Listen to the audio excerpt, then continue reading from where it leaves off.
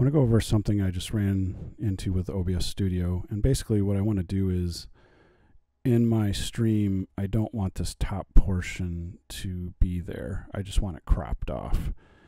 And in this case, I'm recording one of my monitors. So what you can do is you can go ahead and go right-click on the monitor source, choose Transform, Edit Transform. And then there's these cropping options. And so in this case, what I can do, as you can see, as I increase the value there, it's cropping off the top of the screen that it's recording. So you can see here it cropped that off, but it also moved this up, and that's not exactly what I wanted. So if you go to the bounding box, you can say stretch to bounds, and this pushes it back down.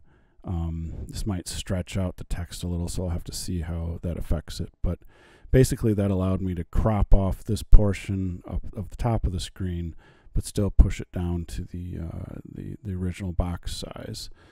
So hopefully this helps someone out, and maybe there's other ways to do it. There's also a filter that you can use to crop, but I'm not sure if there's advantages to that or not, but this transform is what's doing it for me. So hopefully this helps you out. Thanks a lot. Take care.